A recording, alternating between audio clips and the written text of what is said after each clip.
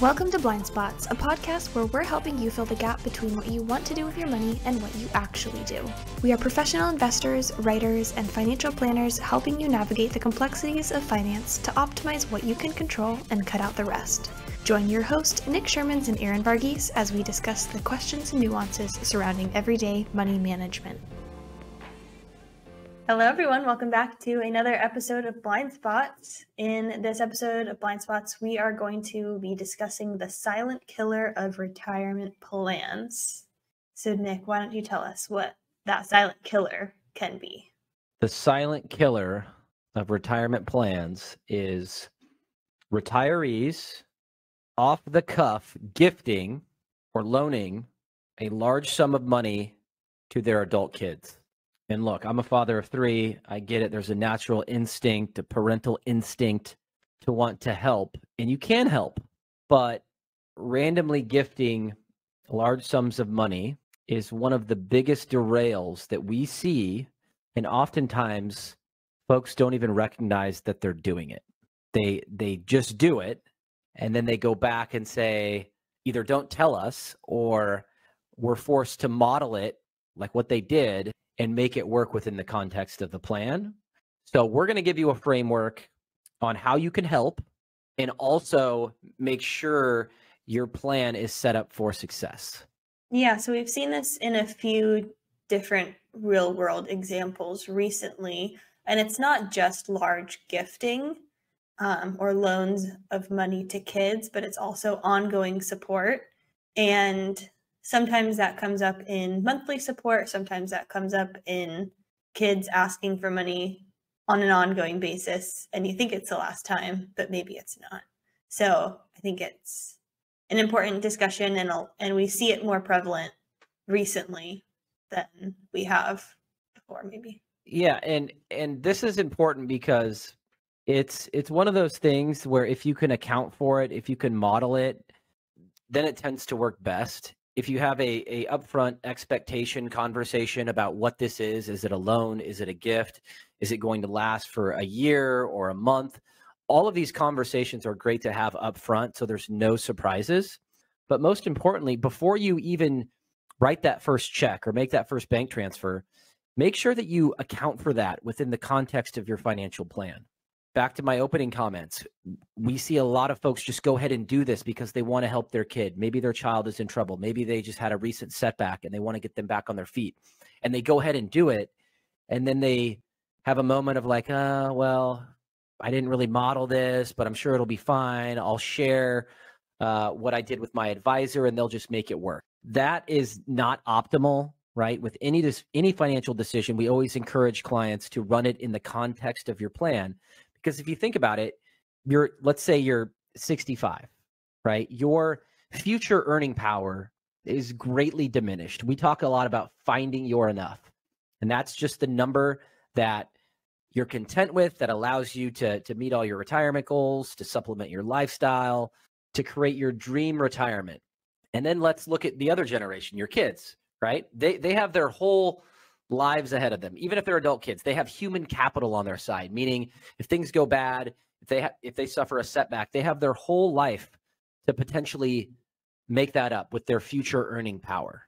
So you need to balance those two things. And ideally, you would take care of yourself first, model how you could help your kids in the context of your financial plan to come up with a solution that can help your kids, but also keep you on the rails.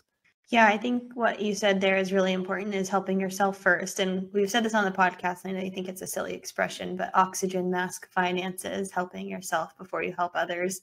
But that's one of the biggest things, like we said, is a silent killer to retirement plans, is the positive intent that you have by helping your kids can sometimes be the biggest pitfall to your retirement plan at the end of the day. So well, and let's talk about what this is not. This is not intentional gifting, right? So a lot of folks that are high net worth are bumping up against mostly state death tax or estate taxes.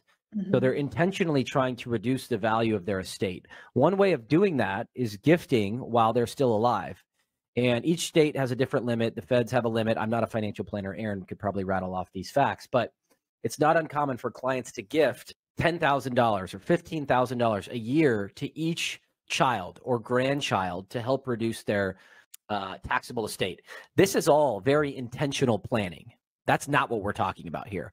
We are talking about one-off, two-off, three-off gifts that come in the form of, hey, help me invest in this business, help me with the down payment on a house, help me pay off my credit card debt. You know, again, these things are fine, but make sure you understand the impact of doing this 1 year, or maybe it's consecutive years, and how that could potentially impact your financial plan. Because as we've recently seen, 2022 was a difficult year. A lot of folks got hit with market losses. They're taking funds out of their portfolio. You stack up a higher tax bill, let's say. You stack up a gift to your child. All of a sudden, you could impair your capital base where it doesn't support you for the rest of your life. That's a pretty gross feeling, and it could all be avoided through a candid conversation with your adult kids and modeling all of these things in your financial plan before you make a decision. Yeah, I think an important note that you said was that it can be a positive thing. You know, once you have determined that that gift does not put you at risk for running out of money, the questions that you ask yourself are different. And we've done this with a client recently where they wanted to gift a sum of money to their child. And after we went through the process, you know, they came to us first, can I do this? Is this feasible? Then the question is, well, how much do you feel comfortable giving? Is, you know, where do family dynamics play in this? Do you have other kids that, you know, is there jealousy issues? Is there resentment issues? Things like that, because those are very real things that happen. You know, do you want to see your kids use these funds while you're alive? Because that oftentimes will bring a lot of joy to parents, is seeing their kids use the wealth that they've built while they are still alive. Or would you prefer them to just receive that in the form of an inheritance at the end of your life? So there's some questions that once you find out if the gift really works in your financial plan, kind of helps you sift through the rest of it to make that ultimate decision. Also, I don't want to understate the human side, because there is a real human side, and most parents want the best for their kids. Like I said, I'm a father of 3. One of my kids came to me and I was able, even if it put me in dire straits, I probably would do everything I could to help them out. So we're not saying that you shouldn't gift to your kids or you shouldn't help your kids out, but I think there could be a mutually beneficial solution and a order of operation in order to make that happen. And I think, well, I know money and investing, money in family, money in gifting can be highly emotional. Money in children is certainly emotional.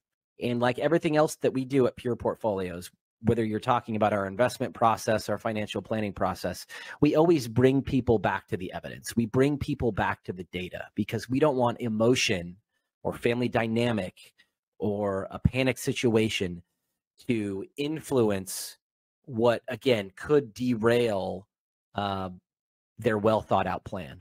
Yeah, when we've talked about this before, because we've kind of bounced ideas off each other and off of the team, I remember you saying, you know, if my kids are doing well, they have a good job, and they come to me and say, hey, I need help with X, that, you know, it makes sense. You feel good about helping them because you know that they are trying on their end to help themselves. But it's really difficult to see kids who aren't helping themselves and continuing to ask for money. So I think it can be a learning lesson. It can be a lesson for our clients and their kids at the same time, you know, to evaluate the situation that they're in and give them the next steps to best set them up for the rest of their life, and not just a quick Band-Aid fix. Well, and Erin's very nice. And what she's saying, there's some kids out there, some adult kids out there, and I hate like using adult and kid as oxymoron. There's some adults out there that have no intention of bettering their lives, that are intentionally trying to deceive or milk their parents. And we've seen this over the course of my career. We've seen it at Pure Portfolios. It's deeply uncomfortable because these are sensitive issues. But in that case, a difficult conversation needs to be had. And that really that's kind of overstepping our role. Like, we can give people financial advice, we can give them tools to make good decisions, but where the rubber meets the road and where real change gets made is potentially a difficult conversation. And again, that kid parent dynamic, I keep saying kid, adult person parent dynamic can be very sensitive. And we wanted to tread lightly on this conversation. Everyone's situation is different. Everyone's family dynamics are different. So take it with a grain of salt, but it's something that we've seen pop up a lot recently. And so we felt like it was worth the time to talk about it. Yeah. So to put a bow on this, make sure there's a clear, candid, open conversation about what this is. Is it a one-time thing? Is it a loan? Are you going to pay me back in a year or 10 years? Is this a gift? That's part one. The second part is modeling this in your financial plan before you give your adult child an answer. Okay. And once you have all the information, it could even make your plan look awful. But as long as you followed a process, I think you could have peace of mind that you're making the correct decision. Because again, no one can say what's best for you, what's best for your family, what's best for your kids. And if you feel good about it, then by all means, but you need to have a process in place, expectations in place so no one gets hurt. Well said. If this is a conversation that you have been having or you have other questions, you can always reach out to us at insight@pureportfolios.com, and we will see you in the next one.